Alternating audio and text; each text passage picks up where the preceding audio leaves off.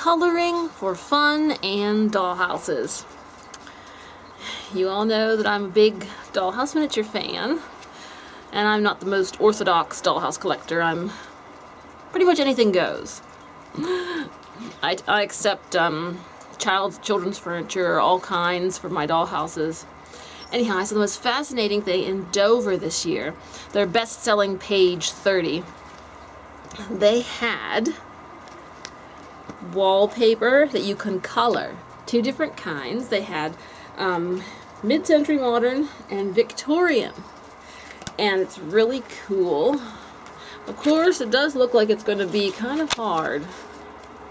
And add to that the fact that, well, I think there's might be more than one of each design, but you'll probably need at least 4 pages to paper a room.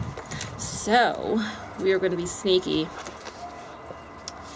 We were rather planning to copy pages and use these as our master, and then color a couple pages we copied and have enough to paper up rooms.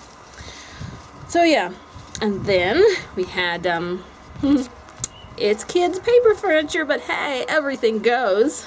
And I'm not particular, so I've been having fun, you know, coloring away. Toy box, couch. Coloring is a good hobby, and you can color and, you know, color while you watch TV, and you can also get some pretty cool stuff for your dollhouses.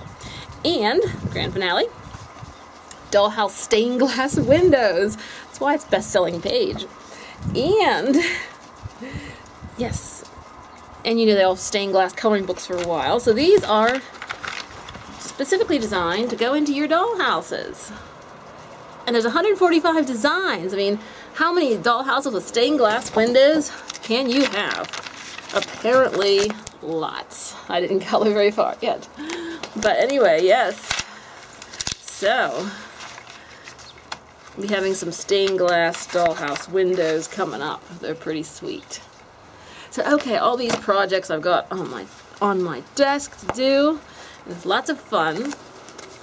And if you're looking to color your own wallpaper, your own stained glass windows, or paper furniture, it's Dover. They have lots of good stuff. Alright, talk to you later.